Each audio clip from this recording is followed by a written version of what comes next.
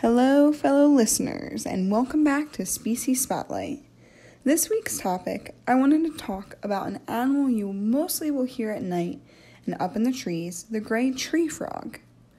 Gray tree frogs are found across the eastern United States, from Florida and central Texas all the way to parts of Canada. They are mainly an arboreal species, meaning they live in and amongst trees. Wooded habitats such as forests, swamps, and even backyards are places where you may find gray tree frog populations. Adult male gray tree frogs are around 1.5 to 2 inches in length, and the females are typically a little bit larger. For such a small frog, they can live up to 9 years in the wild. Gray tree frog's scientific name is Hyla versicolor, which in Latin means variable color. They are named after their ability to change their skin color based on the time of day, their surroundings, and the temperature outside. The gray tree frog's color changes in response to its environment and activities, and can range from a green to gray or brown. The upper surface of the body has a blotchy pattern that resembles lichen. Although the pattern varies, it usually features 2 dark central patches which can be green, buff, or gray.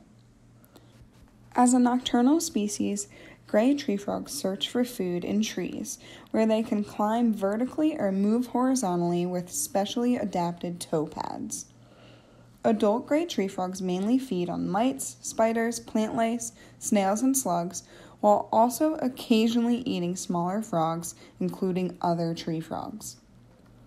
During the day, they tend to rest in tree cavities, underneath loose bark, inside rotting logs, and under leaves and tree roots.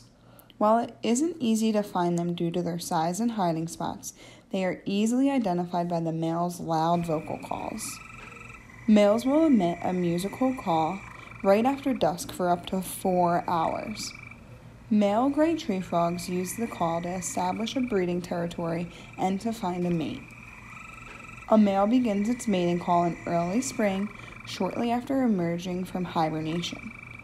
Males call to females from trees and bushes that are usually close to streams, ponds, or standing water. The exact timing of breeding for gray tree frogs varies based on temperature and their location throughout the range. Most reproduction takes place early on, although calling season lasts from late April to August. Individuals may mate up to 3 times in a season, which is why you might hear them all summer long. The next time you are outside right after sundown, listen for the gray tree frog calls, and you may be surprised to find them living in your own backyard. Thanks for tuning in.